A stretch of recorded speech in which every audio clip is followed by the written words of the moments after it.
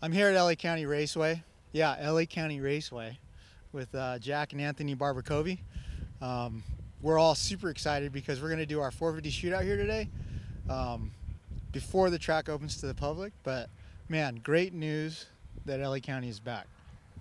Yeah, we're really excited about it. It took us 4 years since we shut down to get it back together, and Anthony is going to actually be the man in charge. He's going to be running the track. I'm getting too old.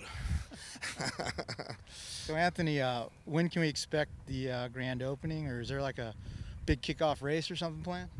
Yeah, we're looking to do something probably about the middle to beginning of December. You know, we don't want to step on Kenny's event at all, you know, take away any of his luster. But no, we're looking about beginning of December, hopefully have a big kickoff race. And we're going to be doing some open practices before then and private rentals and that kind of stuff.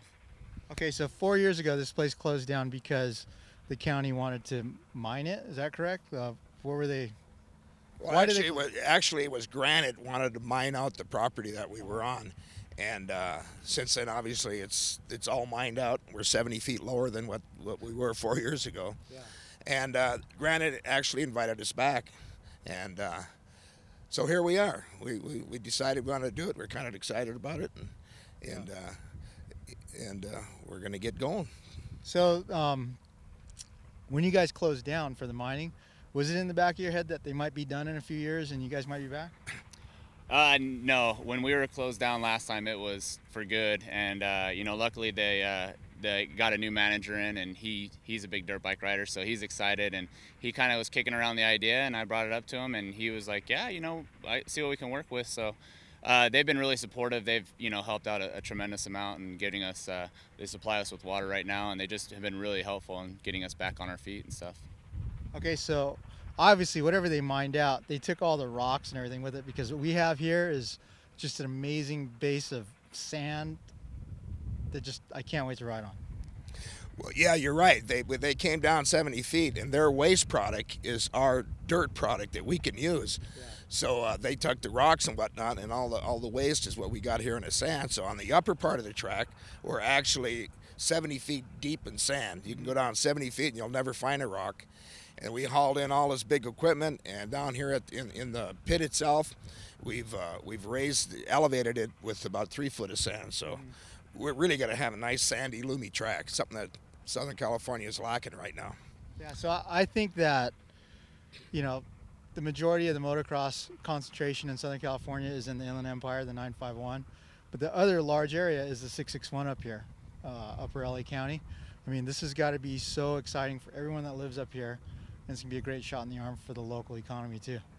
Yeah, we're, you know, it's been real supportive. Everybody out here has just been really excited about having this come back. They've got you know, we've got a track out here, and everyone goes to that right now. And, you know, everyone's really excited to get some elevation change and get back to the, you know, the kind of the roots of racing with this kind of dirt and the open, you know, wide open track. And, you know, it's going to be really exciting to have everybody be able to come out from like LA and over from, you know, Santa Clarita and down from Bakersfield and stuff like that. So we're excited for it.